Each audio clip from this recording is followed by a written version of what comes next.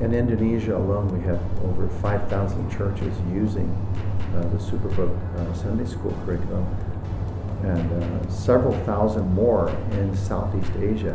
Now, I've never had a single report back where a child misunderstood the scripture and thought that Gizmo did something, or Chris or Joy did something.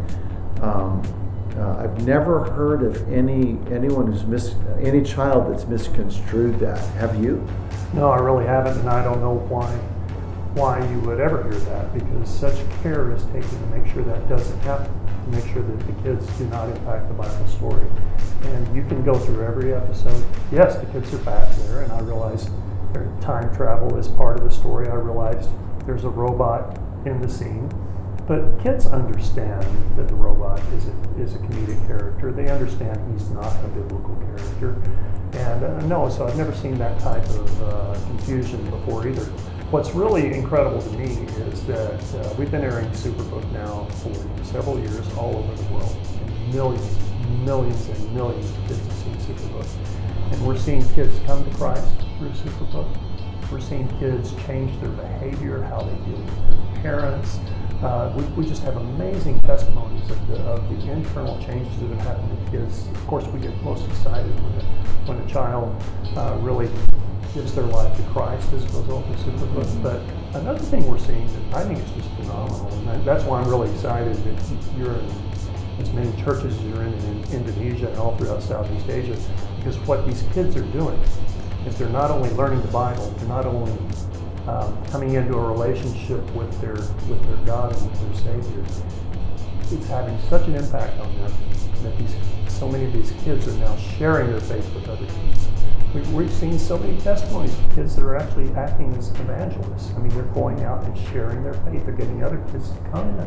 What an incredible tool. I mean, it's an amazing tool. I don't know anything else out there. And you know what's great about animation is, even though we produced this, conceptualized it in the U.S., it was produced in South Korea.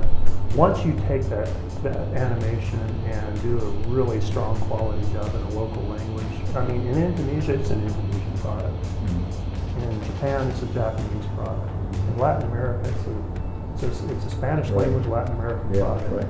And that's why I think kids just gravitate toward it, because it speaks the common language that kids speak in terms of how they communicate and what they find as funny. But the common thread is the Bible is real. The Bible is true.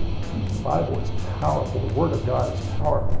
And that's why kids that's why their lives are changed by it. Not because it's well written or the quality's fantastic. All of that's important. It's because of the power of the Word of God.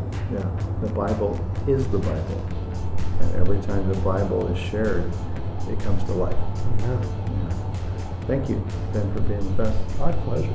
And thank you, everybody. Terima kasih banyak untuk bersama-sama dengan kami, dan berdoa terus untuk tim CBN menghasilkan produk terbaik untuk anak-anak di seluruh dunia untuk belajar mengenai Tuhan bersama. Tuhan memberkati.